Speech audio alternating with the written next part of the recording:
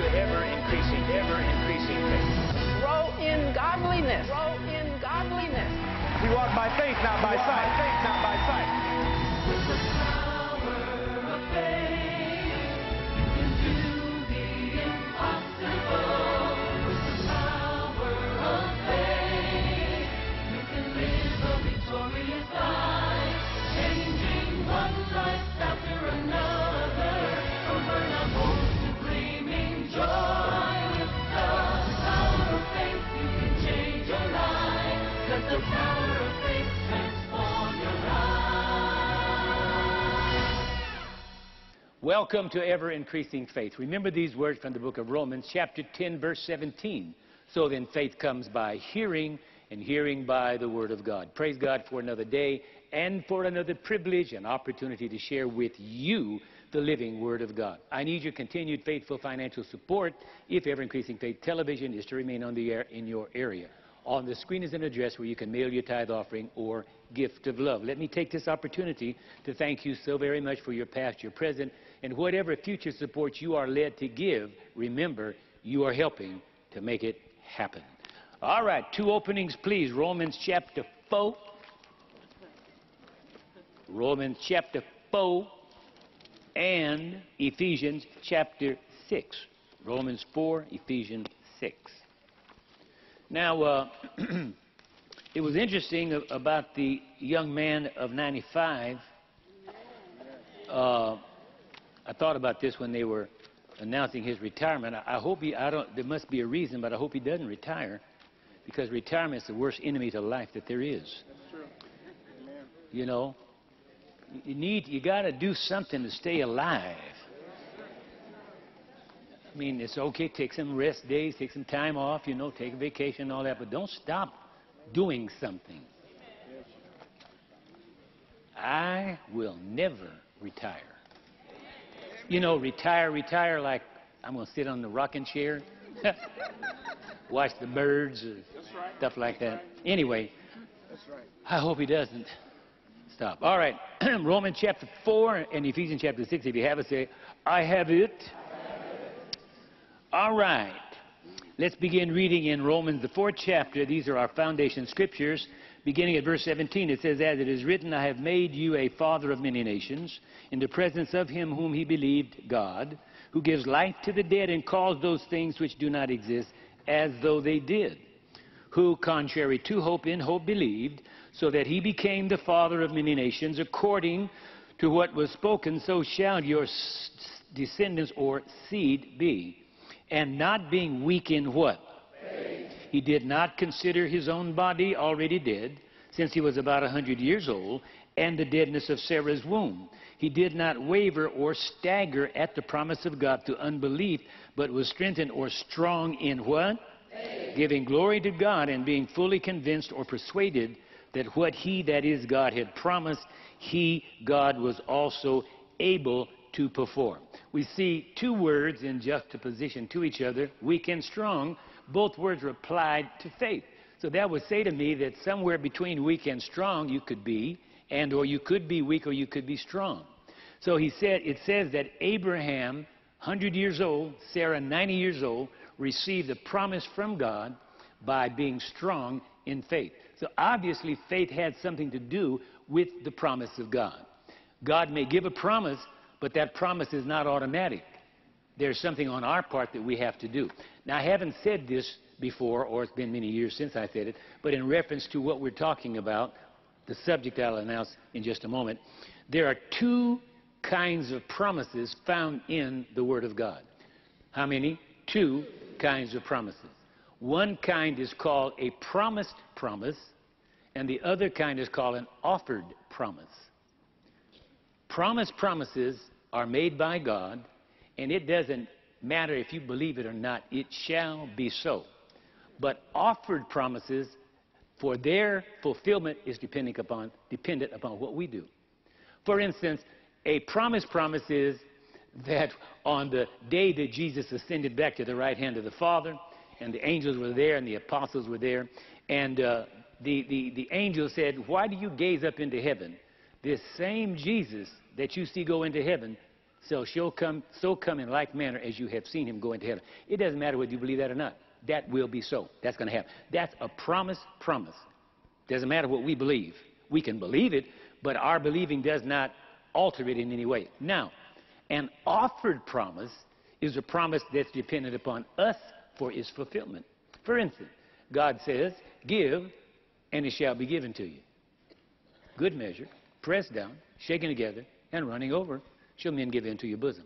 That's a offered promise. Now, if I believe that and act on it, then I'll receive the benefit. But if I don't, and that's why many don't, because they don't believe it. See, it's offered, but it's up to you whether you receive it or not, and then do what it says. Are you following? The difference between offered and promising. All right. God made a promise to Abraham. The Bible says because he was strong in faith, it brought that promise into manifestation.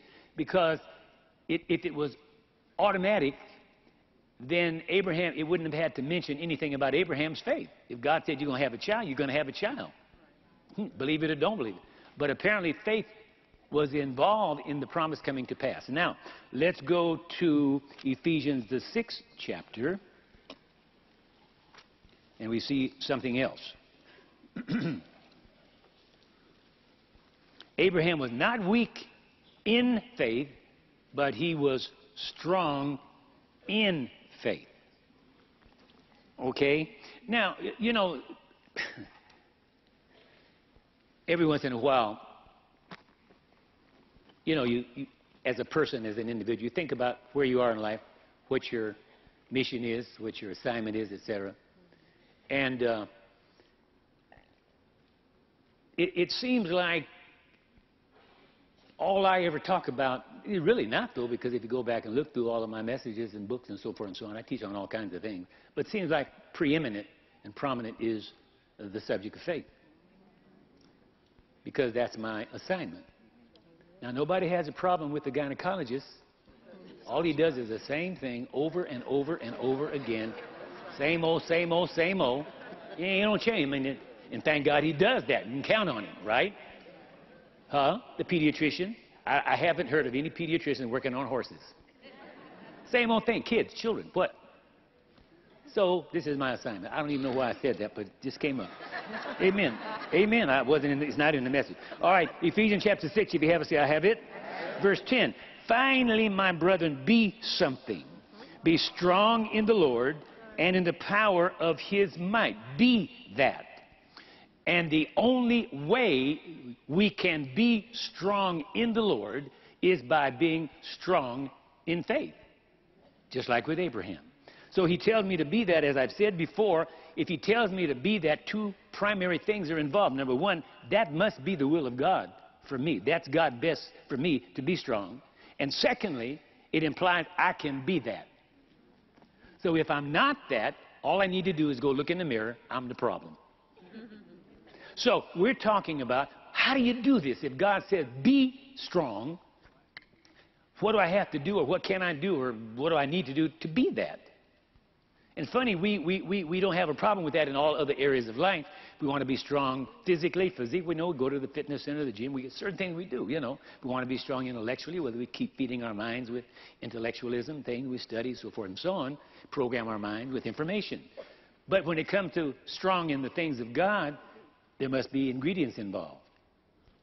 I found out that the strong seem to rise to the top. You know, like the cream, it seems to rise to the top. So I decided back in 1970 that I would be strong because he told me I could be that. Up to that time, nobody told me I could do anything. They said I didn't qualify. But I've been doing this for a number of years now. Works like a charm. So I'm not going to stop. So we're talking about 6 principles to obtaining strong faith. I mean, how do I do it? What do I need to do? What ingredients do I need to incorporate into my life? So we're talking about 6 principles to obtaining strong faith. Anybody want to be strong? Yes. All right. Well, to those that want to be, I am speaking to you. All right. Principle number 1, we left off last time, is we must know. I pointed this out. All of the 6 ingredients start out with we must know the reality of. Then colon, and then I'll put in there what we must know. Not think, not hope. No. That's right. We must know certain things if we're going to get the maximum benefit. Now, principle number one, we must know the reality of the Word of God. This is not just a holy relic. This is not just a compilation of ancient traditions. This is the Word of God to us. Well, how do you know that, Apostle? Like I always say, how do you know it's not? You don't. And you won't until you do what it says and let it fail.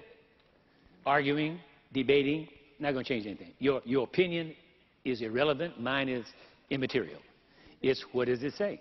Well, the best way to find out that it's not true, just do what it says. And if it's not true, it's going to fail. It won't work. It won't produce. It won't compute, right? Real simple. So this is where we're starting. We're starting out with the premise that it is true.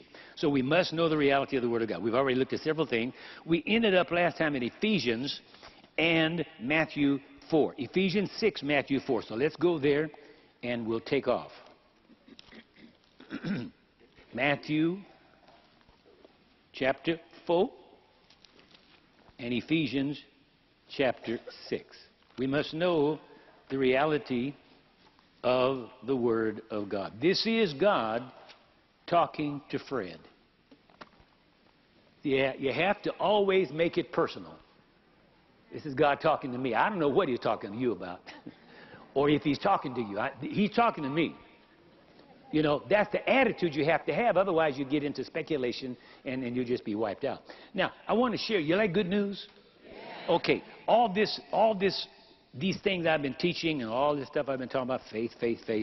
I received this letter, which is just a good practical illustration of the reality of it in an individual's life who took what they heard and operated in it. And it produced positive results in their lives. So this might be an encouragement to you.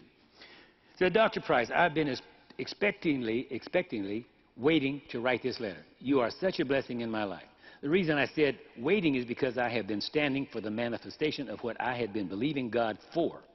I worked for a large company that had a contract with another large company. I was assigned to work on that contract for 4 years. May this year, 2010, is the end of that 4-year contract. The company I worked for did rebid the work, but lost to a competitor. We, the employees on the contract, were informed the beginning of March that our jobs would be going away May 31st. That's not good news, is it? Well, after being under your teaching for several years and experiencing the faithfulness of God for myself, I knew God was going to perform in some kind of way to keep me employed. I didn't know how, I didn't know where, but I knew He was going to make a way for me. Personal. Okay, so it was the beginning of March. We were told we wouldn't have a job. Well, right then and there, I said to myself, not me. I'm going to have a job. It'll be with the company I work for or somewhere else. I believe that in my heart. I went home, told my husband, and the faith fight was on. I pulled out my Bible, opened it up to hear what God had to say about it and His promises regarding this situation. Knowing that His word prospers where it is sent, I found out and started claiming that. He keeps me alive in famine, recession in brackets, Psalm 33:19, that He knows my work and what kind of work I do, and He has set before me an open door to employment which no one can shut, Revelation 3:8. I'm blessed in the field of my work, Deuteronomy 28:3. I was determined that because the company I worked for lost to a competitor, that I was not going to lose. I listened to my CDs every day in capital letters, especially the one you taught on what faith is and what it's not. Number 6. And faith is acting on the Word. Number 5. I pulled out my old tapes of your teaching, including FP 887. I grabbed my book, Name It and Claim It. My husband and I continued to tithe and give and praise God for all He has done, all He is going to, and all He is going to do. I started looking for a position inside and outside of the company. Well, to make a long story short, I have been offered a position within the company I work for. My business manager came to me that same week and said, there's an area that needs 30% of your time. I figured, okay, 30%. I kept looking for a job and supported the other area 30% of the time. Well, while working in that 30% time frame, the management in that area told me their plans were to open a requisition for the position in May for a full-time person. And I asked if I would be interested. I looked at the lady and said, "Are you serious?" "Yes, I'm interested." This position came to me 7 miles from home. I got a 3% increase effective mid-March from my old position, and that salary followed me to my new position. I kept my vacation and personal time off. God is faithful. His word does not return to him void, Isaiah 55:11. My husband and I are praising God. Since my accepting the position within the company, remember now, I had already posted my resume inside and outside the company. I have had another area within the company call me to schedule an interview, ASAP. They called and emailed me. I replied by email informing them that I had already been offered and accepted another position within the company. And another prominent company reached out to me for an interview. Honestly, that one was hard to look the other way from. I informed them as well that I had decided to stay with the company I'm with. Dr. Price, all this happened within a 4-week span. The beginning of March, when we were told we lost the when we were told we lost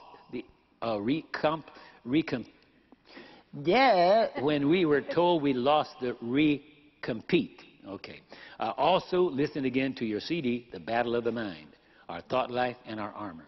I do have to admit, though, it was a battle, and not an easy one. I would wake up in the morning and the enemy would throw fiery darts at my mind. What you gonna do? You know it's a recession. You know so-and-so has been looking for a job for over a year now.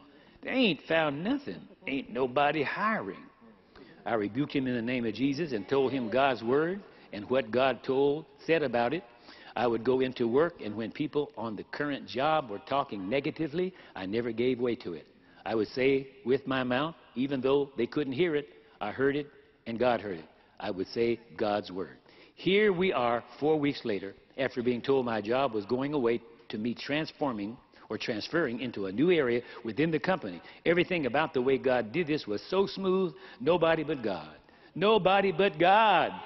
All this because I have my BA born again experience. Thank you, Dr. Price. Thank you, thank you, thank you, thank you, thank you. That's a good report.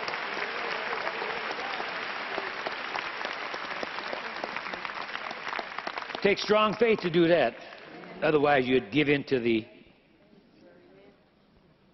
situation that as we find it in the natural. All right. Now, we were looking at this last time. Principle number 1, we must know the reality of the Word of God. This is God speaking to me. Now, Ephesians 6, verse 17. It says, "And take the helmet of salvation and the sword of the Spirit, which is the Word of God." Now, we know that a sword is a weapon, okay? And it tells us here to take the sword of the Spirit, which is the Word of God. So God's Word is and can be for us, if we choose to believe it and act on it, a weapon that we can use against the enemy. Not a feeling, it's God's Word.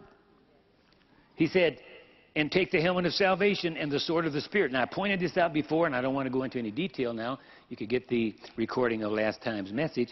But that word Spirit in that 17th verse is capitalized, which traditionally would indicate that that's referring to the Holy Spirit.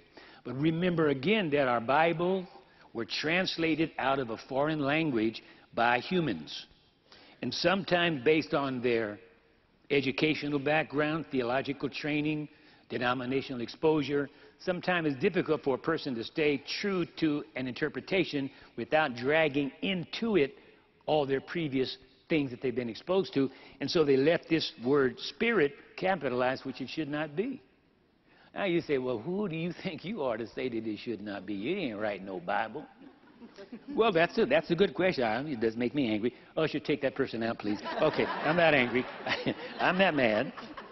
Okay, but we looked at this before, but I want you to see this because it's so critical and important. Go back to verse 10, this same chapter. And the scriptures, I said this before, the Bible basically will interpret itself if you know what to look for. So that you're not just stuck with what Fred Price says or anybody else says. Okay, watch this now. Verse 10.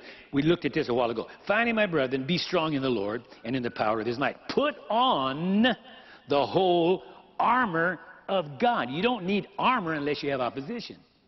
So right there is implied I'm going to have somebody coming against me. He says put on the whole armor, and the word whole implies the armor must be in parts. Amen. So I got to be sure to put the whole armor on.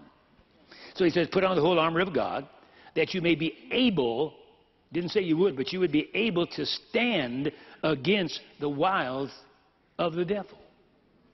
Verse 12, for we do not, oh, now this is the key, watch this now. For we do not wrestle against flesh and blood, but against principalities, against powers, against the rulers of the darkness of this age, against spiritual hosts of wickedness or wicked spirits in the heavenly places. Therefore, take up the whole armor of God, that you may be able to withstand in the evil day, and having done all to fall. Yeah. I mean, stand. Verse 14, stand therefore, having girded your waist with truth, having put on the breastplate of righteousness, and having shod your feet with the preparation of the gospel of peace. Above all, say above all. Above all. Taking the shield of faith with which you will be able, didn't say you would do it, but you would be able to quench all the fiery darts of the wicked one. That's why you need the armor.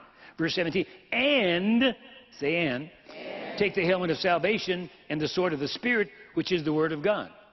So, he says we don't fight against flesh and blood. It's a spiritual warfare. And we are spirits. We have souls. We live in a body. But Satan's attack against us will be spiritually oriented. So this word spirit should be small case, meaning our recreated human spirit. That's where Satan is coming. He's not coming against the Holy Spirit. He's coming against our recreated human spirit, the real us, in other words. Okay? So he says, take the helmet of salvation and the sword of the Spirit, which is the Word of God. So this is our weapon. Okay, I'm sure you've seen it in Robin Hood and other movies like that over the years, or maybe you read it in books, and you have the pirates or whatever it might be of the Caribbean or wherever, and they get into these fights.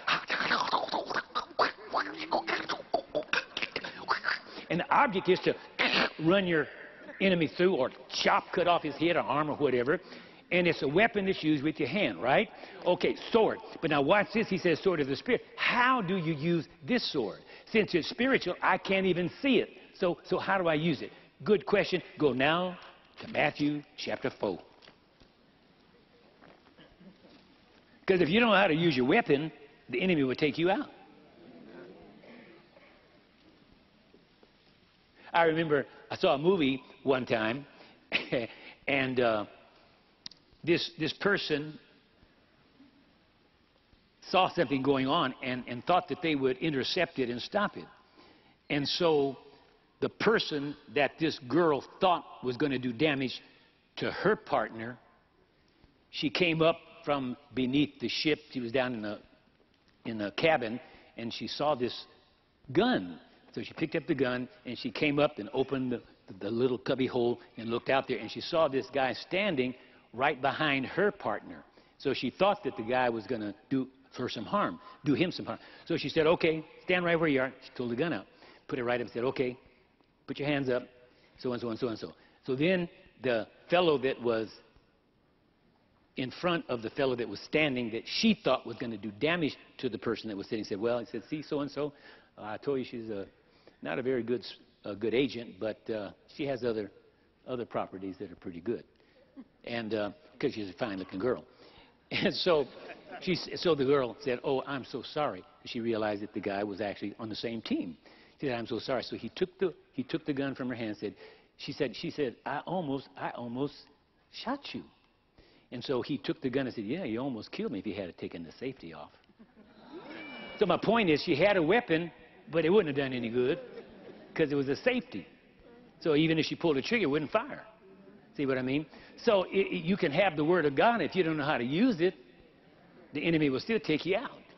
All right, Matthew 4, let's find out how you use this weapon, because it's the weapon of your recreated human spirit. It's not a metal sword. It's a spiritual thing. But how you use it. All right, here we are. Matthew 4, if you have it, say I have it. Verse 1, then Jesus was led up by the Spirit into the wilderness to be tempted by the devil. And when he had fasted 40 days and 40 nights, afterward he was hungry. Now when the tempter came, not when God came, but when the tempter came. Tempter and God are two entirely different people. People always want to blame God, but he's not the tempter. He's not tempting. Look at this very carefully. It says, let me go back to verse 1 again. Then Jesus was led up by the Spirit into the wilderness to be tempted by God? No. Be tempted by the devil. Well, I don't believe there's no devil. Well, that's because you're stupid. You know, Bible stupid. Ignorant of the Bible. I know you're smart, and I know you've created several universes, but the one that created this one that we live on, he believes in the devil, and you're a fool if you don't believe in the devil. I didn't say believing to follow him, but to believe that he exists. God believes that he exists. The Bible says it right here. Then Jesus was led by the Spirit into the wilderness to be tempted by the devil. So he must be alive. And when he had fasted 40 days, that's Jesus, and 40 nights, afterward he was hungry. Now when the tempter came to him, he said, the tempter said. Now you would have thought that he would have crept up behind Jesus, picked up a rock, and hit him in the head and taken him out. No, this thing is spiritual, and the way that the spiritual principles are activated is with your mouth. Watch this now. Verse 3, now when the tempter came to him, he said, if you are the Son of God, command that these stones become bread. But he answered and said, they're dueling now, but it's with words. This program is now available to you on compact disc or DVD. CD copies are available for your love gift of any amount. DVD copies are available for your love gift of $15 or more for the ongoing support of this ministry. Call the number on your screen or write to Dr. Frederick K.C. Price, Box 90,000, Los Angeles, California, 90009. Indicate the number you see on your screen and join us again on Ever Increasing Faith, bringing to you the power of faith to transform your life. No structure can exist without a firm foundation. It anchors and supports everything else that is built upon it. It's the same with your Christian faith. You need a solid foundation in order to grow in the things of God. Dr. Frederick K.C. Price wants to help you with a free book entitled Building on a Firm Foundation. This vital book contains teachings on salvation and what it means to the believer, foundation, the 6 principles of faith, the Holy Spirit and what it means to speak with other tongues, divine healing, the children's bread, and tithes and offerings, God's financial plan. These areas are so critical to building your Christian faith that Dr. Price wants to send you this book absolutely free. That's right, absolutely free. Call the number on your screen or write to Dr. Frederick K.C. Price, Box 90,000, Los Angeles, California, 90009. Building on a firm foundation. Call or write today. Produced by Ever Increasing Faith Ministries and you, our faithful friends and partners in this area. Thank you.